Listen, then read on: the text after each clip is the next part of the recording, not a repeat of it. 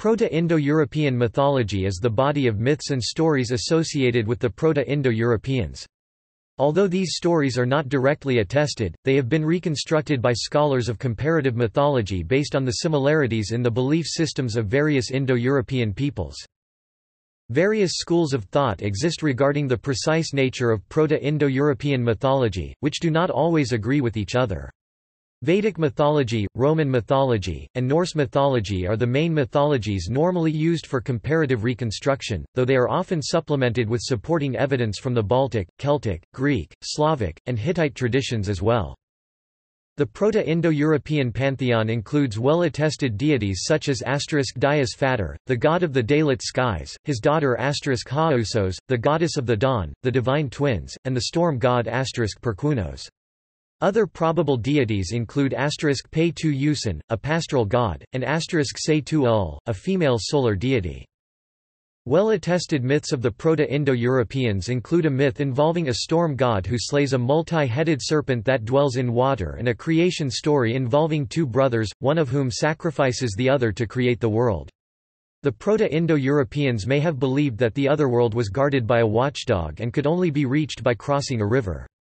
They also may have believed in a world tree, bearing fruit of immortality, either guarded by or not on by a serpent or dragon, and tended by three goddesses who spun the thread of life. Methods of reconstruction. Schools of thought. The mythology of the Proto-Indo-Europeans is not directly attested, and it is difficult to match their language to archaeological findings related to any specific culture from the Chalcolithic. Nonetheless, scholars of comparative mythology have attempted to reconstruct aspects of Proto-Indo-European mythologies based on the existence of similarities among the deities, religious practices, and myths of various Indo-European peoples. This method is known as the comparative method. Different schools of thought have approached the subject of Proto-Indo-European mythology from different angles. The meteorological school holds that Proto-Indo-European mythology was largely centered around deified natural phenomena such as the sky, the sun, the moon, and the dawn. This meteorological interpretation was popular among early scholars, but has lost a considerable degree of scholarly support in recent years.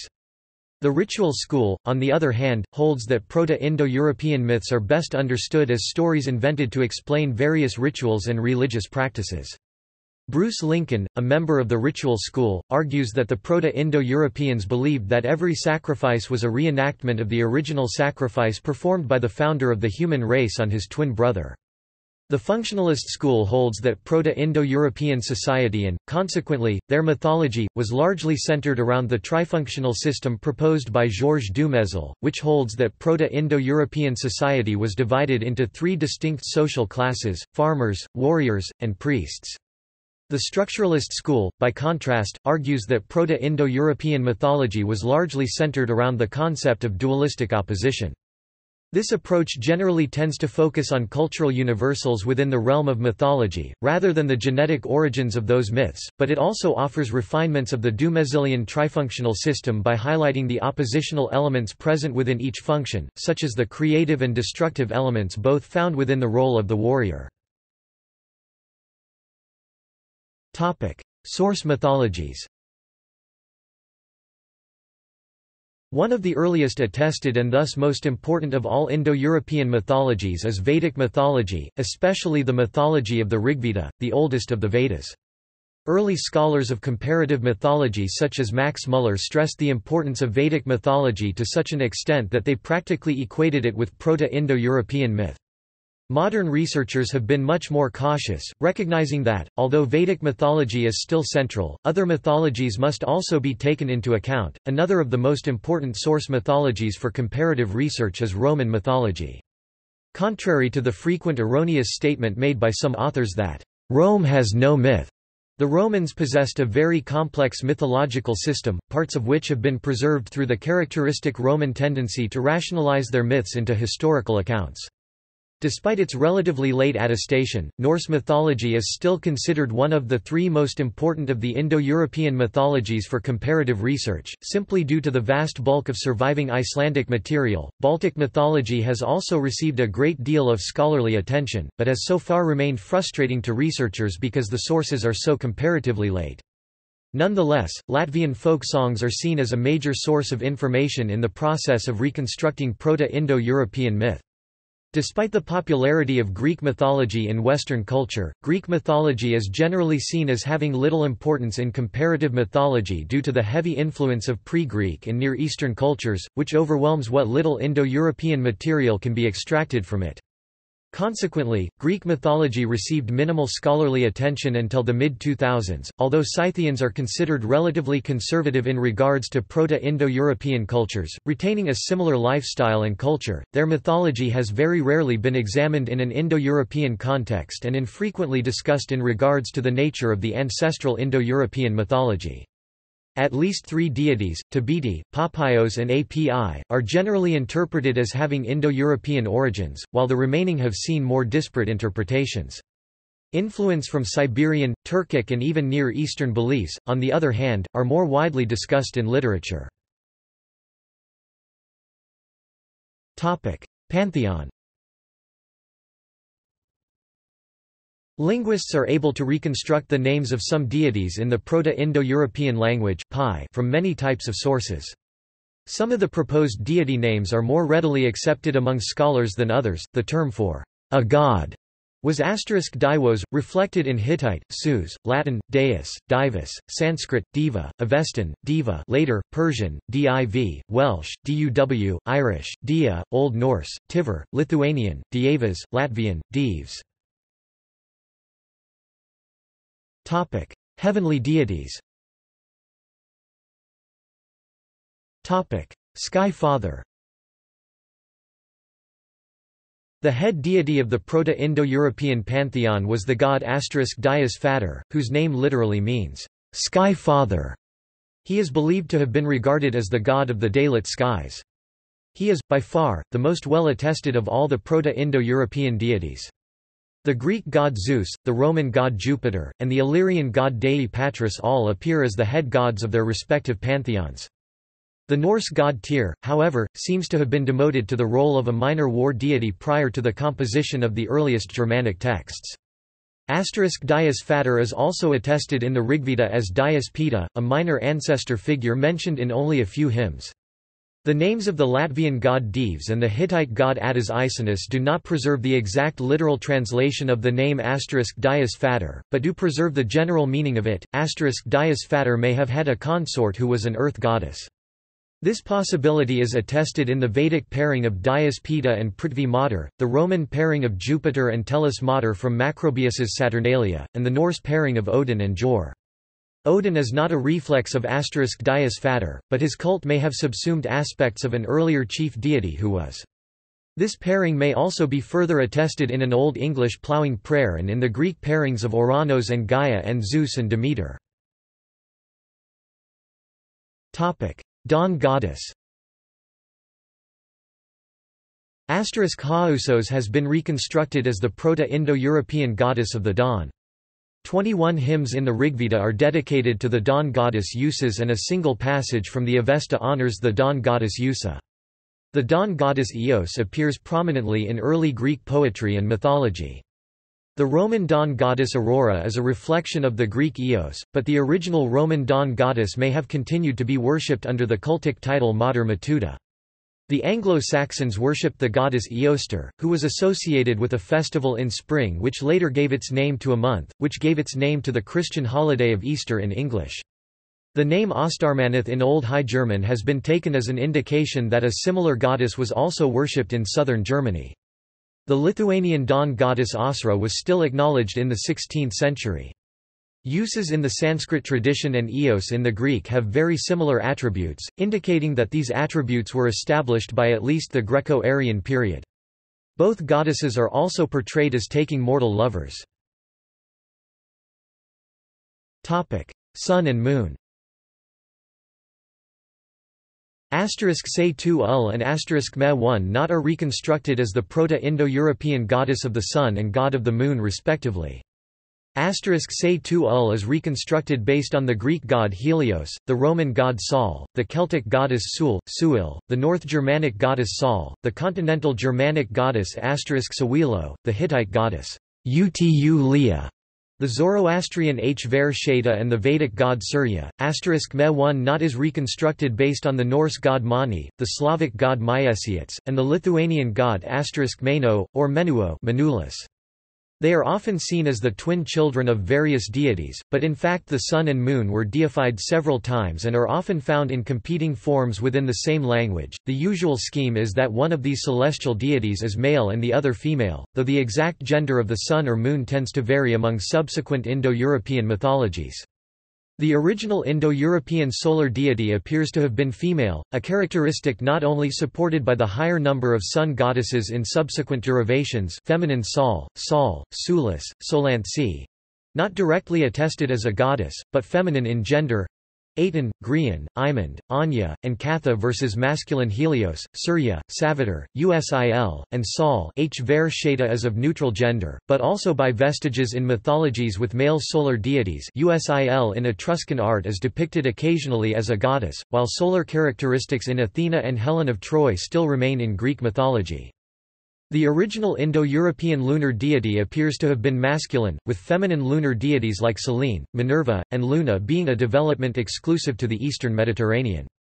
Even in these traditions, remnants of male lunar deities, like Menelaus, remain. Although the sun was personified as an independent, female deity, the Proto-Indo-Europeans also visualized the sun as the eye of Dies Fater, as seen in various reflexes, Helios as the eye of Zeus, Ver-Sheta as the eye of Ahura Mazda, and the sun as God's eye in Romanian folklore. The names of Celtic sun goddesses like Sulis and Grian may also allude to this association. The words for eye and sun are switched in these languages, hence the name of the goddesses.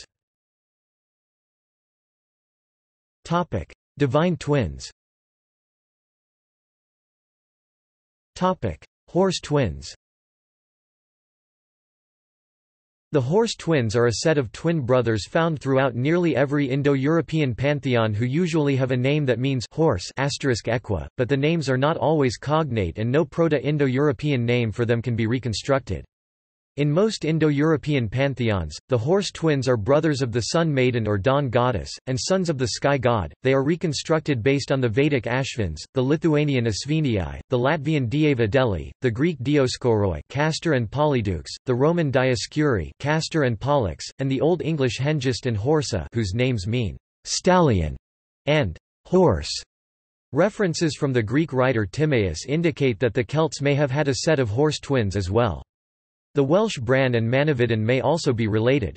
The horse twins may have been based on the morning and evening star, the planet Venus, and they often have stories about them in which they accompany the sun goddess, because of the close orbit of the planet Venus to the sun.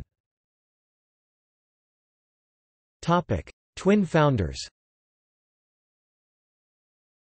The Proto-Indo-European creation myth seems to have involved two key figures, Manu, man, Indic Manu, Germanic Manus, and his twin brother Yemo, twin, Indic Yama, Germanic Ymir. Reflexes of these two figures usually fulfill the respective roles of founder of the human race and first human to die. Storm deities. Perkunos has been reconstructed as the Proto-Indo-European god of lightning and storms. His name literally means the striker. He is reconstructed based on the Norse goddess Fjorgyn, the mother of Thor, the Lithuanian god Perkūnas, and the Slavic god Perunu. The Vedic god Parianya may also be related, but his possible connection to Perkunos is still under dispute. The name of Perkunos may also be attested in Greek as Kuranos, an epithet of the god Zeus meaning thunder shaker. A possible alternative name, through the root **s**, is responsible for Thor as well as Hittite Tarhunt and Celtic Terran, Tyrannus. The Roman god Mars is also a speculated descendant, since he originally had thunderer characteristics. Water deities. Some authors have proposed *Neptonos or *H2EPOM Nepets as the Proto-Indo-European god of the waters. The name literally means, "grandson or nephew of the waters." Philologists reconstruct his name from that of the Vedic god Apam Napet, the Roman god Neptunus, and the Old Irish god Nectane. Although such a god has been solidly reconstructed in Proto-Indo-Iranian religion, Mallory and Adams nonetheless still reject him as a Proto-Indo-European deity on linguistic grounds. A river goddess Dahanu has been proposed based on the Vedic goddess Danu, the Irish goddess Danu, the Welsh goddess Don, and the names of the rivers Danube, Don, Dnieper, and Dniester. Mallory and Adams, however, dismiss this reconstruction, commenting that it does not have any evidence to support it. Some have also proposed the reconstruction of a sea god named Trihashin based on the Greek god Triton and the Old Irish word triath, meaning sea. Mallory and Adams reject this reconstruction as having no basis, asserting that the lexical correspondence is only just possible and with no evidence of a cognate sea god in Irish. Nature deities. Pei Tu Usan, a pastoral deity, is reconstructed based on the Greek god Pan and the Vedic god Pushan. Both deities are closely affiliated with goats and were worshipped as pastoral deities.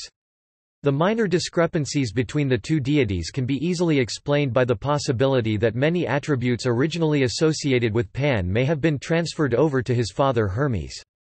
The association between Pan and Pushan was first identified in 1924 by the German scholar Hermann Kaulitz. In 1855, Adalbert Kuhn suggested that the Proto-Indo-Europeans may have believed in a set of helper deities, whom he reconstructed based on the Germanic elves and the Hindu Ribis. Though this proposal is often mentioned in academic writings, very few scholars actually accept it. There may also have been a female cognate akin to the Greco-Roman nymphs, Slavic Velis, the Huldra of Germanic folklore, and the Hindu Asparas. Societal deities. It is highly probable that the Proto-Indo-Europeans believed in three fate goddesses who spun the destinies of mankind. Although such fate goddesses are not directly attested in the Indo-Aryan tradition, the Atharvaveda does contain an allusion comparing fate to a warp. Furthermore, the three fates appear in nearly every other Indo-European mythology. The earliest attested set of fate goddesses are the Gulsas in Hittite mythology, who were said to preside over the individual destinies of human beings. They often appear in mythical narratives alongside the goddesses Papaya and Istustaya, who, in a ritual text for the foundation of a new temple, are described sitting holding mirrors and spindles, spinning the king's thread of life. In the Greek tradition, the Moirai, apportioners, are mentioned dispensing destiny in both the Iliad and the Odyssey, in which they are given the epithet cloths, meaning spinners. In Hesiod's Theogony, the Moirai are said to give mortal men both good and ill, and their names are listed as Clotho, spinner, Lachesis, apportioner, and Atropos, inflexible. In his Republic, Plato records that Clotho sings of the past, Lachesis of the present, and Atropos of the future. In Roman legend, the Parsi were three goddesses who presided over the births of children and whose names were Nona, 9th, Decuma, 10th, and Morta, death. They too were said to spin destinies, although this may have been due to influence from Greek literature. In the Old Norse Völuspá and Gylfaginning, the Norns are three cosmic goddesses of fate who are described sitting by the well of Ur at the foot of the world tree Yggdrasil. In Old Norse texts, the Norns are frequently conflated with Valkyries, who are sometimes also described as spinning. Old English texts, such as Rhyme Poem 70, and Guthlac 1350 f, reference word as a singular power that weaves destinies. Later texts mention the words as a group, with Geoffrey Chaucer referring to them as the wordies that we clepen destiny. In the Legend of Good Women, a goddess spinning appears in a bracteate from southwest Germany, and a relief from Trier shows three mother goddesses, with two of them holding distaffs. 10th-century German ecclesiastical writings denounce the popular belief in three sisters who determined the course of a man's life at his birth. An old Irish hymn attests to 7 goddesses who were believed to weave the thread of destiny, which demonstrates that these spinster fate goddesses were present in Celtic mythology as well. A Lithuanian folktale recorded in 1839 recounts that a man's fate is spun at his birth by 7 goddesses known as the Deivs Valdytojos and used to hang a star in the sky. When he dies, his thread snaps and his star falls as a meteor. In Latvian folk songs, a goddess called the Lama is described as weaving a child's fate at its birth. Although she is usually only one goddess, the Lama sometimes appears as 3. The 3 spinning fate goddesses appear in Slavic traditions in the forms of the Russian Rozanisi, the Czech Sudaki, the Bulgarian Naranknis or Uraznis, the Polish Rodzanis, the Croatian Rajanis, the Serbian Sujanis, and the Slovene Rohinis. Albanian folk tales speak of the Fatit, 3 old women who appear 3 days after a child is born and determine its fate, using language reminiscent of spinning. Although the name of a particular Proto-Indo-European smith god cannot be linguistically reconstructed, it is highly probable that the Proto-Indo-Europeans had a smith deity of some kind, since smith gods occur in nearly every Indo-European culture, with examples including the Hittite god Hasamali, the Vedic god Tvastr, the Greek god Hephaestus, the Germanic villain Wayland the Smith, and the Ossetian culture figure Kurtalagan. Many of these smith figures share certain characteristics in common. Hephaestus, the Greek god of blacksmiths, and Wayland the Smith, a nefarious blacksmith from Germanic mythology, are both described as lame. Additionally, Wayland the Smith and the Greek mythical inventor Daedalus both escape imprisonment on an island by fashioning sets of mechanical wings from feathers and wax and using them to fly away. The Proto-Indo-Europeans may have had a goddess who presided over the trifunctional organization of society. Various epithets of the Iranian goddess Anahita and the Roman goddess Juno provide sufficient evidence to solidly attest that she was probably worshipped, but no specific name for her can be lexically reconstructed. Vague remnants of this goddess may also be preserved in the Greek goddess Athena. Some scholars have proposed a war god Mawert based on the Roman god Mars and the Vedic Marutas, companions of the war god Indra. Mallory and Adams, however, reject this reconstruction on linguistic grounds. Likewise, some researchers have found it more plausible that Mars was originally a storm deity, while this cannot be said for Ares. Mythology. Dragon or serpent. One common myth found in nearly all Indo-European mythologies is a battle ending with a hero or god slaying a serpent or dragon of some sort. Although the details of story often vary widely, in all iterations, several features remain remarkably the same. In iterations of the story, the serpent is usually associated with water in some way. The hero of the story is usually a thunder god or a hero who is somehow associated with thunder. The serpent is usually multi-headed, or else multiple. In some other way, in Hittite mythology, the storm god Tarhunt slays the giant serpent Ilyanka. In the Rigveda, the god Indra slays the multi-headed serpent Vritra, which had been causing a drought. In the Bhagavata Purana, Krishna slays the serpent Kaliya. Several variations of the story are also found in Greek mythology as well. The story is attested in the legend of Zeus slaying the 100-headed Typhon from Hesiod's Theogony, but it is also in the myths of the slaying of the 9-headed Lernaean Hydra by Heracles and the slaying of Python by Apollo. The story of Heracles's theft of the cattle of Geryon is probably also related. Although Heracles is not usually thought of as a storm deity in the conventional sense, he bears many attributes held by other Indo-European storm deities, including physical strength and a knack for violence and gluttony. The original Proto-Indo-European myth is also reflected in Germanic mythology. In Norse mythology, Thor, the god of thunder, slays the giant serpent Jormungandr, which lived in the waters surrounding the realm of Midgard. Other dragon-slaying myths are also found in the Germanic tradition. In the Volsunga saga, Sigurd slays the dragon Fafnir and, in Beowulf, the eponymous hero slays a different dragon. Reflexes of the Proto-Indo-European dragon-slaying myth are found throughout other branches of the language family as well. In Zoroastrianism and Persian mythology, Faradin, and later Garshasp, slays Zaak. In Slavic mythology, Perun, the god of storms, slays Velez and Dobrnia Nikitich slays the 3-headed dragon Zme. In Armenian mythology, the god Vahan slays the dragon Vishap. In Romanian folklore, Fat Frumos slays the fire-spitting monster Zmeu. In Celtic mythology, Dian sect slays Mychi. The myth is believed to have symbolized a clash between forces of order and chaos. In every version of the story, the dragon or serpent always loses, although in some mythologies, such as the Norse Ragnarok myth, the hero or god dies as well. Twin founders. The analysis of different Indo-European tales indicates that the Proto-Indo-Europeans believed there were two progenitors of mankind, *Manu, man, and *Yemo, twin, his twin brother. A reconstructed creation myth involving the two is given by David W. Anthony, attributed in part to Bruce Lincoln. Manu and Yemo traverse the cosmos, accompanied by the primordial cow, and finally decide to create the world.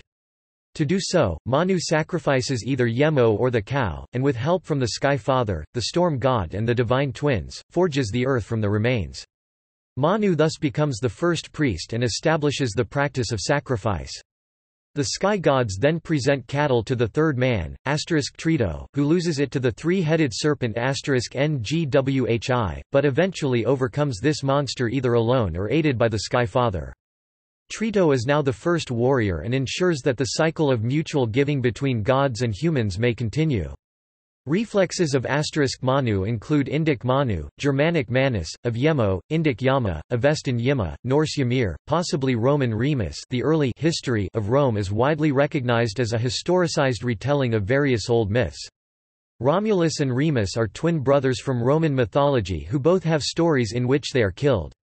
The Roman writer Livy reports that Remus was believed to have been killed by his brother Romulus at the founding of Rome when they entered into a disagreement about which hill to build the city on. Later, Romulus himself is said to have been torn limb from limb by a group of senators.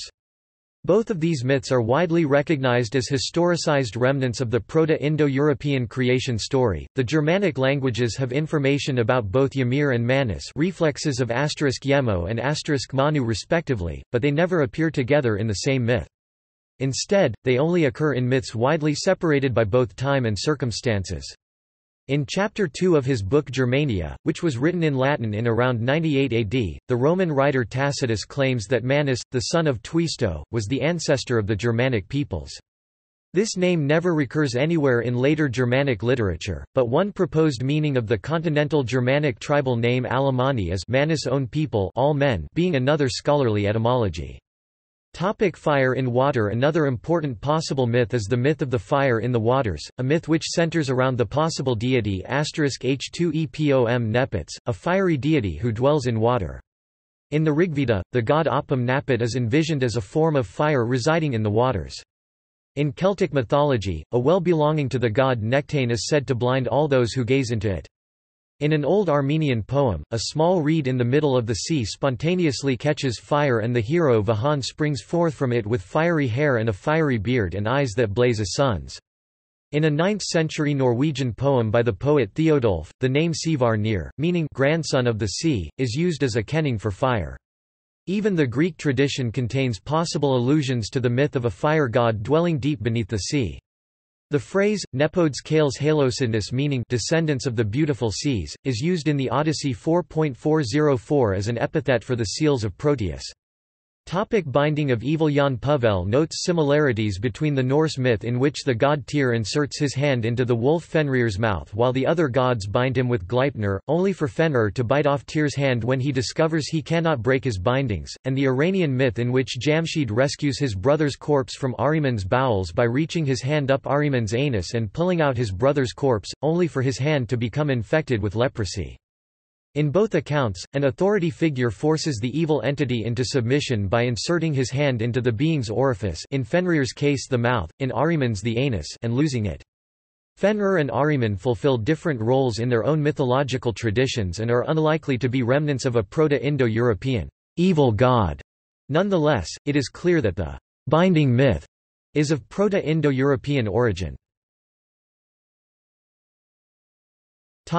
Cosmogony. In the cosmogonic myths of many Indo-European cultures, a cosmic egg symbolizes the primordial state from which the universe arises.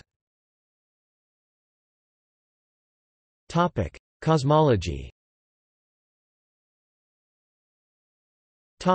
Underworld. Most Indo-European traditions contain some kind of underworld or afterlife.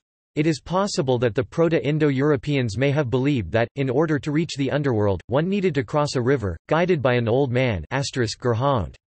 The Greek tradition of the dead being ferried across the river Styx by Charon is probably a reflex of this belief. The idea of crossing a river to reach the underworld is also present throughout Celtic mythologies. Several Vedic texts contain references to crossing a river in order to reach the land of the dead, and the Latin word tarentum meaning tomb originally meant crossing point. In Norse mythology, Hermr must cross a bridge over the river Jol in order to reach Hel. In Latvian folk songs, the dead must cross a marsh rather than a river. Traditions of placing coins on the bodies of the deceased in order to pay the ferryman are attested in both ancient Greek and early modern Slavic funerary practices. It is also possible that the Proto-Indo-Europeans may have believed that the underworld was guarded by some kind of watchdog, similar to the Greek Cerberus, the Hindu Sarvara, or the Norse Garmr. World tree and serpent. The Proto-Indo-Europeans may have believed in some kind of world tree. It is also possible that they may have believed that this tree was either guarded by or under constant attack from some kind of dragon or serpent. In Norse mythology, the cosmic tree Yggdrasil is tended by the three Norns while the dragon Nidhogg gnaws at its roots. In Greek mythology, the tree of the golden apples in the garden of the Hesperides is tended by the three Hesperides and guarded by the 100-headed dragon Ladon. In Indo-Iranian texts, there is a mythical tree dripping with soma, the immortal drink of the gods, and, in later Pahlavi sources, a malicious lizard is said to lurk at the bottom of it. See also: Interpretatio Graeca, the comparison of Greek deities to Germanic, Roman, and Celtic deities. Neolithic religion. Proto-Indo-European society. Notes. References. Bibliography.